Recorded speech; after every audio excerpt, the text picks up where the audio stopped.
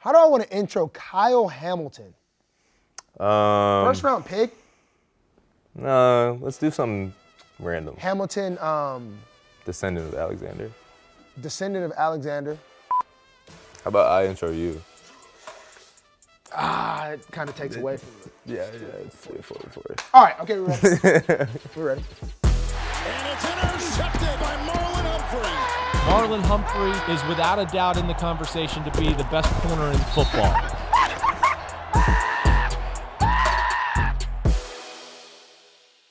What's up, guys? We are here with Kyle Hamilton, the Baltimore Ravens' first round pick, number 14 overall.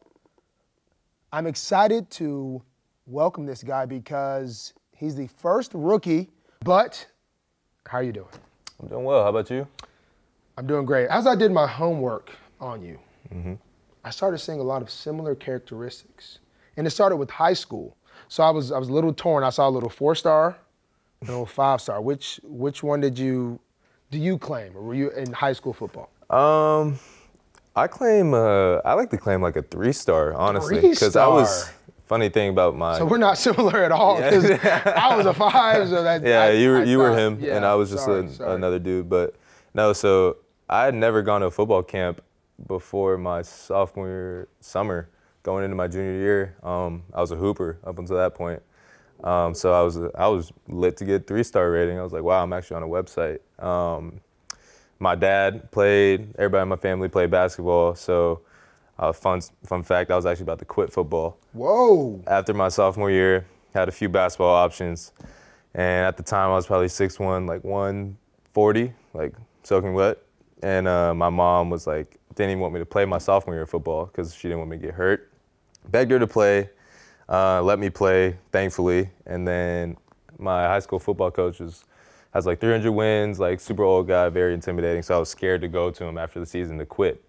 And so I waited a week, kind of put it off, and then FAU came and offered me. I originally thought it was for basketball, but he was like, no, I'm the football coach. And I was like, okay. And then Louisville offered me that same week. So I was like, all right, well, I've always loved football really more than basketball, so I guess I'll just stick with it. I'm here now. So why? So you were scared to quit football? Yeah, scared. So basketball was kind of your first love, or like why were you even playing football at all? Just kind of good at it? Yeah, I mean, I was always good. At the time, I didn't know I was like college good or NFL good.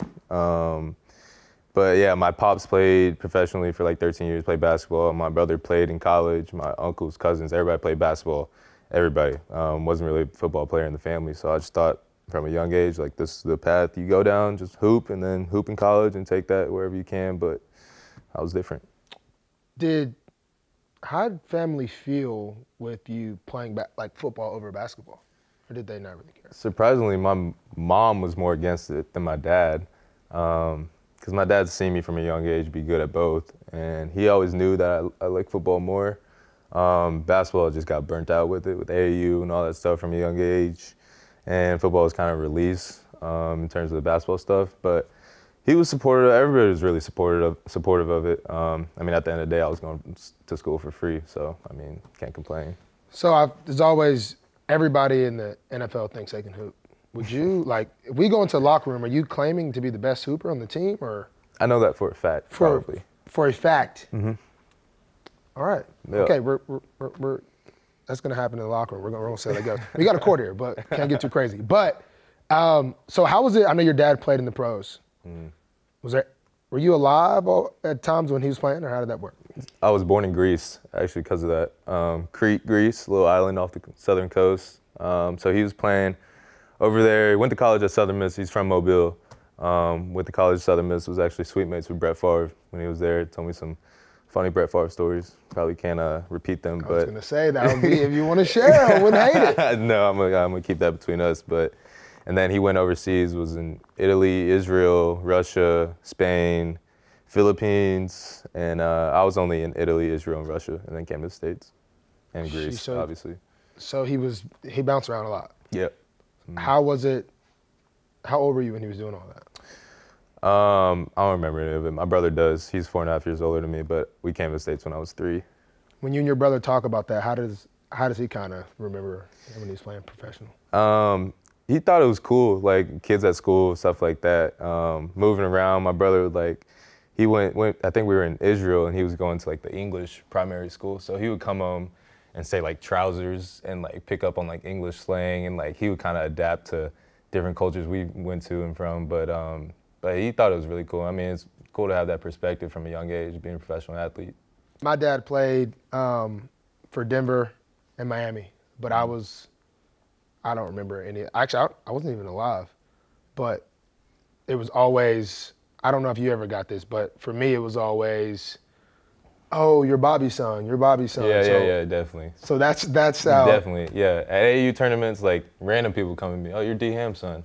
Yeah. I'm like, I don't even know who you are. I'm talking about my dad, but yeah, his name carries a little weight, I would say. Yeah. So did you ever feel like, I know me growing up, I didn't really feel pressure, but my older brother went to Arkansas full ride. My dad played in the pros. So there was always kind of an expectation kind of there. And it was almost something you had to like grow out of, to where it wasn't, oh, you're Bobby's son, oh, you're Dreek's brother. It's, oh, you're Marlon, this guy. Did you ever feel like, how was that for you? Obviously you did it, you're here. How did you kind of grow out of those shadows? Yeah, like you said, it was pressure, but at the same time, I feel like it was competition, like within the family. Like I said, my uncles, cousins, everybody played. My brother, growing up seeing him, he played at UPenn. So in the Ivies, played at a good academic school, and obviously played basketball at a college level. And growing up seeing that, I was like, I want to be that, but even better. Being the younger brother, you're always kind of like on the coattails a little bit, doing all the stuff that you don't want to do, but it kind of creates something inside you, like I can do this and I know what I'm capable of, and I think that definitely helped me get here. And so I was doing my research. I had to look this up last night. Mensa. Yeah. So you're supposed to be a scientist. You're supposed to be this really smart Einstein guy. I wanted to be an architect, actually, but I know architecture in college football was not gonna happen. You still could be an architect. I could down the road. I wouldn't want you to let me design your house right now, but give me some schooling and I definitely could. I mean, honestly, I've had some bad house. I mean, I built a house, tore the house down. So that didn't go well. That could have been you. You could have gave me a pretty bad, and but hopefully that doesn't happen. But maybe one day. But tell me about that. Yeah, my mom, typical Korean mom, was on us from the jump about school. Like, can't go to practice unless your homework's finished. Can't stay up past this amount of time. Gotta have your work done before you do everything it's you. So I always say, do what you have to do before you do what you want to do, and that really stuck with me. She definitely had a bunch of those little nuggets that I kept, but it was always school first, and that was a big reason why I chose Notre Dame, because I mean it's a privilege to be here, a privilege to play football, but you never know when it could end. And having that Notre Dame background, my brother having an Ivy League background, that's almost just as satisfying as saying like I played collegiate football. It's like I went to a great university that has great connections. So you were all A guy. In high school, pre-offers, and then the offers started coming in. You know it is. It's like that's some so B's started slacking. Not slacking, but it's like pre-offers. You started. Some B's started trickling in. Oh man! So you let it get to your head. I wouldn't say that. I think I just. Did your mom get this? I thought she was pushing you, and now she was. I knew my bread was buttered though. Okay. Man, I'm a little disappointed at that. That's you started slacking because you. Oh man, like. No, I did get on my ACT though, and all that stuff. And what was ACT? 30. It goes up to 36. Mm-hmm. All right. Yeah, I had a 35. Okay. Minus a couple points. Minus a couple points. But once I got the minimum, I was chilling. Good. I was good. Anyway, I could have done better. I did go back when I went back to school. Matter of fact, let's talk about you going back to school. Yeah. You left early. Yeah, I did. What is your plan for going back? I need to. I have to. That was, like I said, you want to talk about dedication? Do I want to talk about dedication? I took classes during the football season. See, I can't do that. Notre Dame needs you in class. Jerome Bettis was in class this past semester, with like 20-year-olds taking like. You want to talk about more dedication? First 2 off seasons in the league. In class. Back? 2 times. Graduated. So I need to make that decision. I became more dedicated after the fact because I really wanted.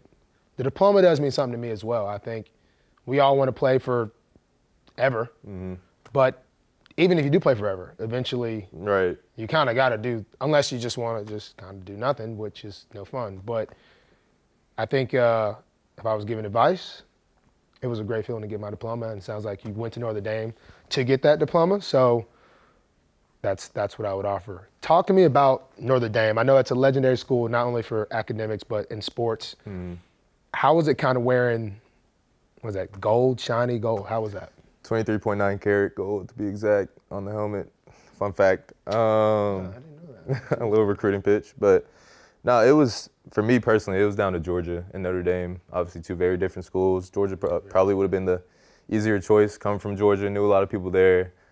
Playing the SEC, probably gonna have a little more fun in Athens than South Bend, Indiana. But that's a sacrifice I was willing to make. Kind of wanted to get out the South, experience something new. Got to meet a lot of cool people, not even just teammates. Like people at Notre Dame, even though they may be affluent, like the coolest people you'll ever meet, and you won't, and will never know that. And these are connections like I'll have forever. But it was different. It was different. It was we couldn't room with the football player freshman year. I was gonna ask you about that. Yeah. So in the middle of the summer, we're all doing workouts or whatever freshman year, and then we get an email, dorm assignment and roommate assignment. So you could have gotten a dorm with AC, new dorm, or you get a dorm that was built in 1878, no AC, with a quad and then a 20 by 20 room with 4 dudes in it, bunked up. And 4 dudes in one room. One room. No doors, no none of that. One sink, communal bathrooms. Community bathroom. So it's a grind, but I mean that's what makes it special at the same time. It's just you got to decide whether you want to do that or not. Yeah, I can't really relate. Actually, when I was younger, I guess my dad was very advanced in like building stuff. My mom used to call him Bob the Builder from the little cartoon show. But funny. I guess we complained a lot. So we had upstairs, we had a living room upstairs, and then 3 beds, 5 kids. I guess we were doing so much complaining that my dad got tired of it, built a wall in the living room, and made 2 bedrooms. That's a good dad. That's a great dad. Great dad. So hearing you stay with 1, 2, 3, 4 would be very not used to for me. These are random people. Like, yeah, that too. You get your roommate assignment, you're going to Instagram, like Twitter, like Googling them, trying to figure out what they're like, what they don't like. Like some dudes will have their best friends forever, meet them randomly and their roommates. Some dudes will come in and not talk for a whole year because you got to do that for a year, and then you can pick your roommates your sophomore year. You can't move off till your senior year. And you only went 3 years. So you was in there the whole time. See, NIL. You came in rich. You don't even need your contract. We finessed a little bit. Matter of fact, talking about the NIL, because back in my day, what, I was 5 years ago? I was eating with my girl. Car get declined. Got to call my mom. So times have really changed. How do you think the NIL has affected you, and how do you see the NIL going in the future?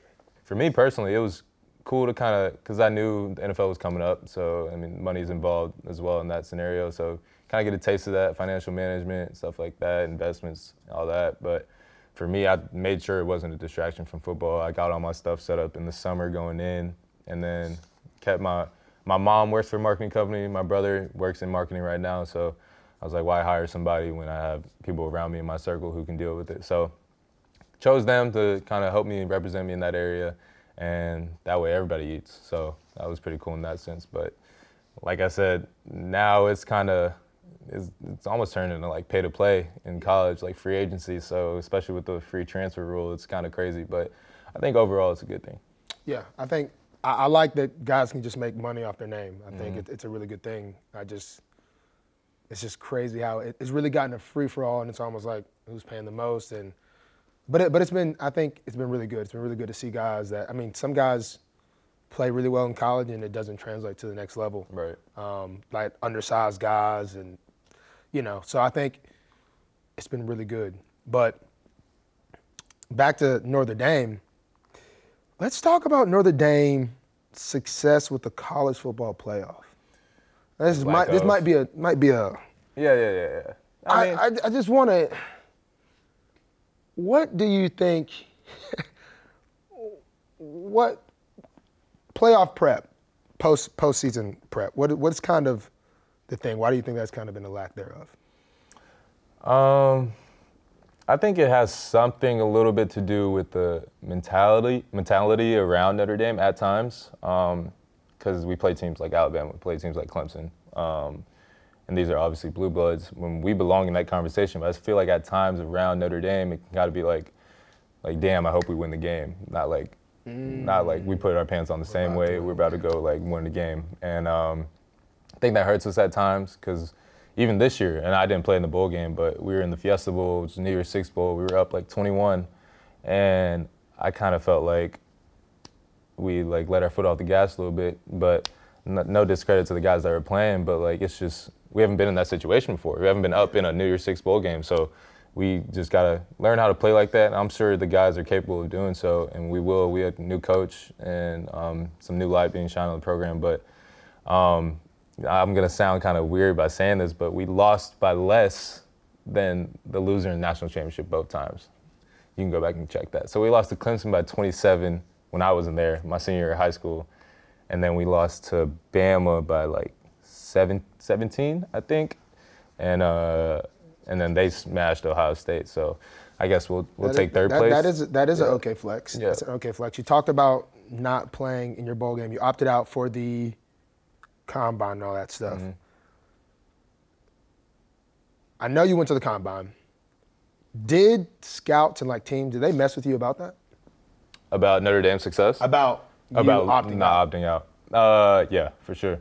And you know how it is. You've been through the process. So it's like, so you just don't care about your team? That's right. It's like, you know the answer to that. But my answer was just like, I've done everything I could for these past 3 years. Been a dream of mine to play in the NFL. I feel like I provided myself and my family with a good opportunity. You can tell I've rehearsed this. And I felt like it was time for me to go. And I told all my teammates that, because I was coming off an injury at the time, sprained my MCL halfway through the season. I got cleared before the bowl game. And I said, if we're going to the playoff, I'm going to play. If we're not, then I'm not going to play. And turns out we didn't go to the playoff. So told everybody on the team, me and my boy Kyron, who also opted out, plays running back, told everybody we're not playing, and everybody within the building was cool with it. So, like, we have a great season, go to the playoffs. There wouldn't be like if we make it to the Super Bowl, I'll play. Like, that wouldn't, just making. Depends. Depends? Yeah. Nah, I'm playing. Of course I'm playing. I just want to make sure who we got here on the team. Yeah, no. So, you talked about Notre Dame. I know it's just, I think anybody that goes to like a legendary school, there's so many memories you take from a place, whether it's plays you made. What's something that you'll miss the most about that place? Definitely. I'm sure you said the same thing, like just dudes in the locker room. Like, because, and at this level, it's different from college because like I was living with 3 of my boys who, gonna do a little plug, actually have a podcast around. You need to come on. Here we go. Nice. What's the podcast called? Inside the Garage. Inside the Garage. We had a garage in our townhouse, and okay. I'm not gonna go on that tangent. But yeah, guys in the locker room, playing video games with them, hanging out with them, going to the functions or whatever with them, and that's definitely one thing I miss the most about school. What was your favorite play you made at Notre Dame? Do you have one? Favorite play I made? You had a very nice play. I'd probably say, yeah, the pick against Florida State. Oh, okay, all right, that's what I'm. Yeah, you got some range. No, I take that back. Some range. Take that back. First play ever in Notre Dame Stadium, my freshman year, I got a pick 6. Your first play ever? First play. We played Louisville the week before at Louisville. Oh, first one in. Yeah, first one in Notre Dame Stadium. I got pick 6. That was pretty dope. That was dope. And Dalen, shout out Dalen Hayes, Dalen tipped the pass, and I caught it. So it was the Dalen play mainly? Yeah, Dalen made the play, and then I just capped it off. But you stole his, okay. I stole his shine. You got the shine at the end. That's all that really, I mean, I done had 2 fumble pickups I don't in my care about career. Dalen. I mean, he's just doing his job. Pick up the fumble, I just score, and then I'm the man. You know, it's cool. It's cool. But he came in the end zone, celebrated, I jumped up, he knocked me on the ground. Like, it's on video somewhere. But, yeah, that was pretty dope. What was your favorite play? Ever, college and NFL? High school, Little League. Man. I'd have to go, I didn't really do anything. similar to you, but it's probably I just caught an onside kick in the championship, and it was just funny the way it all set up. So we practice this onside kick every week. We do like a little pooch kick. Probably I don't know how long college is. 11 weeks? Who's this against? Clemson? Clemson. Okay. I dropped the onside kick every single week, just about every single time. So I'm like, probably never gonna call this because I mess it up all the time. And surprisingly, Saban he didn't get mad at me. I'm surprised he didn't take you off hands. Yeah, he never took me off, which is really surprising. Yeah. I mean, my hands are a little suspect anyway, but so we're playing the championship, crazy game. Deshaun Watson's going crazy. We're battling. And we're about to do normal kickoff, and they run to me, and they're like, don't freak out. We're about to do the onside kick. And I never stood in the huddle because I was just a safety. Yeah. So them running to me and like causing this uproar was, if anyone was paying attention, they would have been like, something's about to happen. Right. But anyway, Adam Griffith, I think that's how you say his name, kicks it. I just catch it. We go on to win championship, and I felt like that and Kenyon Drake's like 90-something yard kickoff return were like two pivotal plays because it was so hard to stop Deshaun Watson at the time. I was watching that game. All right, let's talk about Notre Dame career. They say you play, I have not watched enough tape on you. They say you play all over the field. Why? How did that come up? Like, when did they realize, like, I think this Kyle guy can be here. I think he can be here. I think he can be here. Yeah, I think obviously just my size, given how big I am for the position, provides a little flexibility, and I feel like I move well with my size. So whether that's being in the slot or playing the post or coming down and covering mark or something, I feel like I can do all those things. But at school, Alohi Gilman, Jalen Elliott, two safety captains, they were in front of me, so I was pretty much just coming and playing third down, like nickel, dime. My freshman year, but after they left, we lost a lot of people in the secondary. So at that point, I told the coach, I was like, if I need to play post, will, nickel, like whatever, just use me as need be. And kind of stuck. Playbook-wise, it was kind of tough to get everything down, but I got a good grasp of it and then continued it this past year. So hopefully I can do that at some capacity at this level, but I know it's going to be harder, but I'm excited. Getting in the box, you got to be pretty physical to get in there. Yeah. Have you ever thought about that? Joe Mixon over there at the Bengals, Najee Harris at the Steelers, Nick Chubb at the Browns. Because they say, "Oh man, Kyle Hamilton. Oh, it's crazy, man." Be a little harder. Yeah. That's what they telling me, like, man, he couldn't pass this guy. And I'm like, okay, I'll see him. And you got here. And I kind of, I always, when I'm a rookie, as when I was a first rounder, people are looking at me like trying me. They're kind of like, can this guy play ball? I'm looking at you, I'm like, you're kind of thin. Not thin, but kind of thin. You're pretty thin. Thinner side. So obviously you play with a lot more funk. Well, maybe funk isn't the right word, but you know what I mean. You play with a lot more. Yeah. Obviously. What kind of and you seem a very calm guy. So obviously, you're a different beast on the field than you are just walking around every day. What gets you going? I would say just the preparation. Like, this is the most rewarding thing in the world, in my opinion, football, because you know how much we go through on a daily basis. The grind, like, why not go out there and try to be the beast that you know you can be? And that's what kind of got me going, especially in Notre Dame. Like, I know dudes were looking at me to be that spark plug. And so if that's a big hit, or if that's a pick, or if that's a check being made that was tough the week throughout practice, like, just giving other dudes confidence, that's kind of what gave me my push to keep going. And like you said, in the box, you just gotta have a different mentality. Like in college, I was I forgot who it was. AJ Dillon. He played Boston College. Big dude, obviously. Big dude. And before the game, everybody's saying, like, because they had a backup running back who was 250 as well, and then before the game, everybody's saying, like, yo, like, be ready, like, bring your big boy pants, this and that. And I'm like, I'm just in the hotel on Friday night, and this kind of changed my whole outlook on tackling. I'm like, I'm not gonna die. Like, that's how I approach it now. So I'm like, I'm just gonna throw my body in there.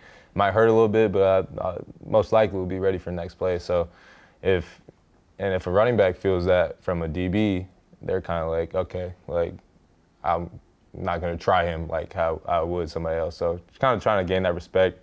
Obviously, you win some, you lose some, but I mean, I'm willing to lose some to win the others. That mentality gets you to draft night. I know you went to the draft. Mm-hmm. Did you enjoy, because I had a similar situation. Did you go to the draft? I did not. Where was it? It was, honestly, I don't remember where That's the not draft been was. very memorable. But I didn't go because I just felt like there was a lot that you had to do there. Yeah, for sure. Is that true? I've never even talked to him about that actually. Is that true? Were you like doing this and Old Spice and this and this and Yeah, this? definitely. And the draft was on Thursday. I had to get out there Monday. And it's in Vegas, so I was there from Monday to Friday, and that's a long time in Vegas. That's a year in Vegas. And so my family got there Tuesday, but I didn't really even see them for real up until Thursday because I was just working all day long, and then my friends were there, so like we would do stuff at night. But it was a fun experience for sure, especially being in Vegas. I don't know if it was somewhere else I would have gone, but being in Vegas, like I definitely had to go to that for sure. What is it like getting a call that you're going to be drafted at 14 overall? It was surreal. Like I've said this before, like I looked down at my phone and it's kind of funny in the green room, like the first few picks, like you know who's going. Like yeah. So like when like Aiden goes to Detroit or like Sauce goes to the Jets at 4, like everybody's still in the room like, oh yeah, congrats, like everybody's clapping. Wait, okay, green room, okay. Yeah. And so but like once he gets to like 7, 8, 9, like everybody's just, you can hear a pin drop.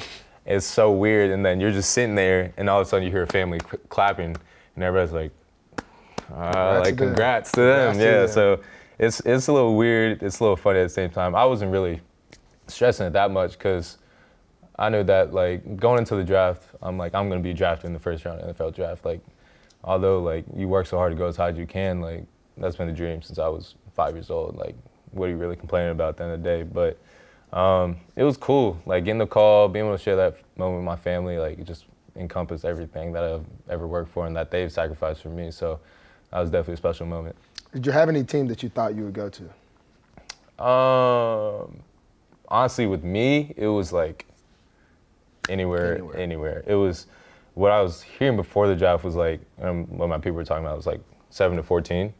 And luckily 14 was Baltimore. I feel like it was like, and everybody's like, oh, like you fell, like stuff in that. But it's one, like I play safety and like it's just, it is what it is with the way the draft falls with it. But two, like I go to Baltimore, like one of the best franchises in the NFL. Like you get to start a franchise, and no offense to the people who were picking earlier, but like obviously they're picking early for a reason. And you get to go to a franchise who's been there, who's done that, got guys like you, like Lamar, like, and like immediately in contention with a Super Bowl. So be able to learn from a great organization, it's like the perfect storm for me. Ed Reed gives you a call on draft night. Uh-huh. Now, there's one thing I'm sure you do know. You haven't really been to a game yet, I don't think, with Baltimore. No, I have not. But you're going to see two jerseys a lot, Ed Reed and Ray Lewis. Fair. Ed Reed did not call me when I got drafted. I'm not a safety, so I'm not taking any beef. But how was it to get that call? It was dope. I mean, he's obviously the best ever. I'm a Sean Taylor guy too. So 1, 2 best ever safeties to ever play a game. And it's like, this is the pinnacle of what I'm trying to get at. So as much as I can pick his brain or just understand, not even just football stuff, just like his process, like mentally, how he performed at this level for so long. But like after I got drafted, like, you know, you do media right after. Within 30 minutes, I was asked about Ed Reed like 40 times. So I was like, okay, like this has already become a thing. But I talked to him on that call about that, and he was kind of like, be your own man. Like Ed Reed's gonna be Ed Reed, Kyle Hamilton's gonna be Kyle Hamilton. So that really stuck with me at the same time. It's just be you, do what you can do. There's gonna be a bunch of comparisons out there, noise and all that, and you know that with the media. So no offense to the media, but yeah, I mean that he's dropped some nuggets for sure, and I think that's what's the best part about this NFL thing. Like you have all the resources in front of you. Like literally, you can be connected with anybody who can give you great information. It's just up to whether you want to do it or not. And I feel like I'm definitely gonna take advantage of that. So you get drafted here. You look at the secondary. I mean, me, you got Marcus Peters, couple Pro Bowls. Marcus Williams just signed a big deal. Chuck Clark. It's kind of run the defense for a while. Tony Jefferson. Just on Kyle Fuller, a couple Pro Bowls. You look at a crazy room. What kind of? It's all about earning your stripes in the league. That's one thing that when I got drafted, it was kind of in a unique situation. I remember we had Jimmy Smith, who had, longtime Raven, game-winning play in the Super Bowl. Brandon Carr had just signed a deal. Tavon Young had just come off rookie year starting. I'm kind of sitting there like, I don't really feel like they really needed me specifically. There wasn't a positional need, which the Ravens are known for just drafting the best available player. How do you kind of see your fit, or what kind of do you just plan on doing to get on the field? Yeah, I feel like it's an everyday thing, and just little things at the same time. Like you said, gaining respect, I think, is huge at this level, because you're playing with grown men who've been here, and your first round you come in is like, who are you, kind of. But I try to just stay humble, keep a humble approach, keep my head down, just keep working. You know, I'm gonna make mistakes in practice, stuff like that, but just try not to make the same mistakes. Communicate. Coaches are getting on me a lot about that right now, communicating. So try to do everything I can, just little stuff like that, and hopefully once we get closer to season, camp, preseason, it all comes together, and then at that point, hopefully earn some playing time. And but whether that be on special teams, like wherever is needed, I'm excited to do so. That's kind of how I was. I was like, I don't really care where I play. Right, yeah, just get me on the field. Just give me on the field anyway. Yeah. I think I look back on my rookie year, I didn't play much, but I learned so much. Just sitting in the rooms with Eric Weddle at the time, it was just crazy. Like, I just remember sitting with me and Chuck as like two rookies that just got drafted, and it was just so much knowledge comes in from the different vets that you'll talk to if you haven't already.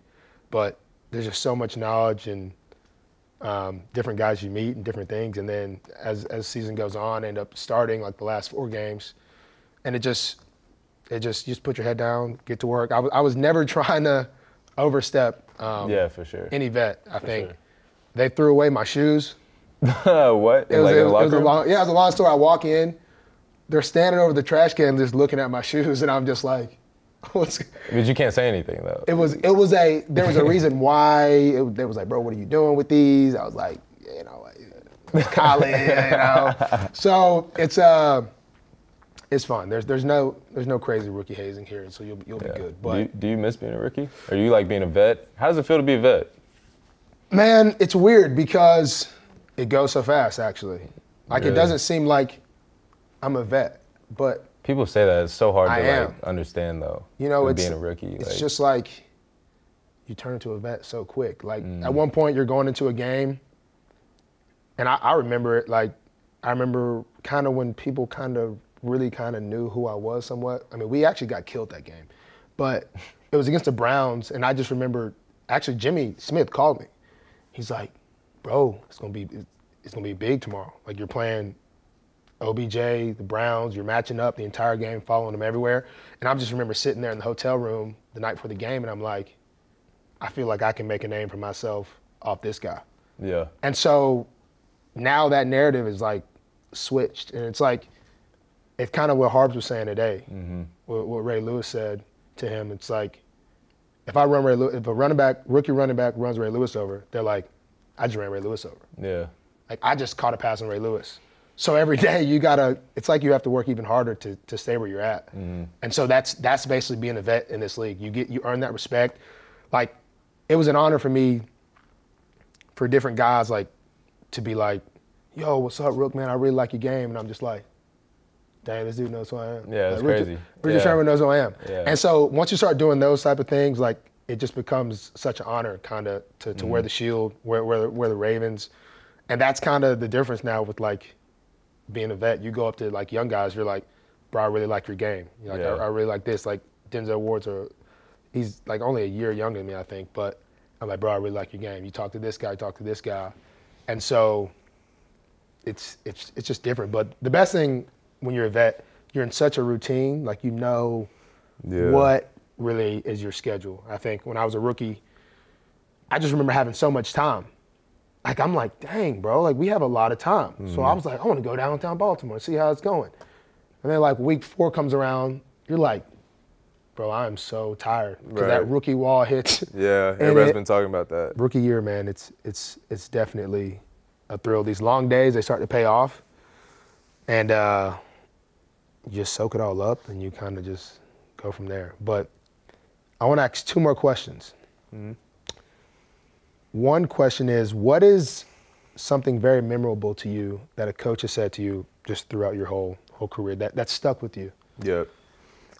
Terry Joseph was safeties coach at Notre Dame for my for the first 2 years I was there. He's now safeties coach at Texas. When I came in, I was a 5-star when I got there, so obviously very hard on me. Everybody was, and one thing he told me was, "Don't be too cool," and that definitely stuck with me because be too cool. Yeah, you see a lot of guys who are just like too cool to like run to the ball or too cool to make a call. Because I kind of feel like they made it or something like that. But I feel like I've kind of carried that with me, even when I was All-American, whatever, at Notre Dame my junior year. Like, it's still, you got to double down on it. Kind of like being a vet, like you said, on a smaller scale, obviously, in college. But guys are looking at you like, I'm going to not run to the ball because Kyle's not running the ball. Like, why do I have to run the ball? So you never know who's watching. But, yeah, I would say don't be too cool. That's one good advice I got. And then confidence is everything, I think, in no matter what you're doing.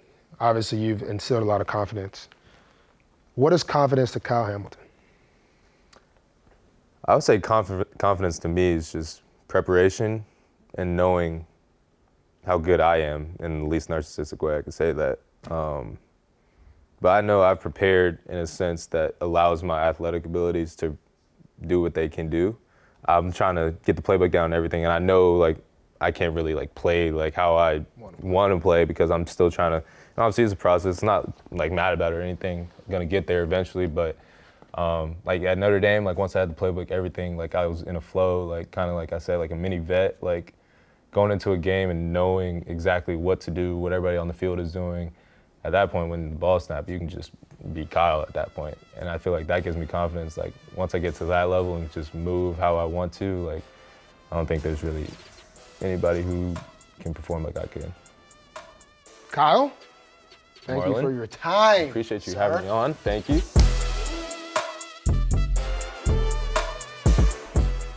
First round pick club. Do you feel like, we had 2. Yeah. You would have been kind of been the star, but now it kind of got split. Like, I was just me, you know what I mean? They wouldn't have done that to me. They would have shared my first round, attention. Like, you're in the club, but like, do you feel something? Really? Do you feel good about that? Like, honestly, no. I'm kind of grateful for it. Tyler gets deflected some of the good. stuff too, so I'm just doing my own thing. Okay, cool. Yeah.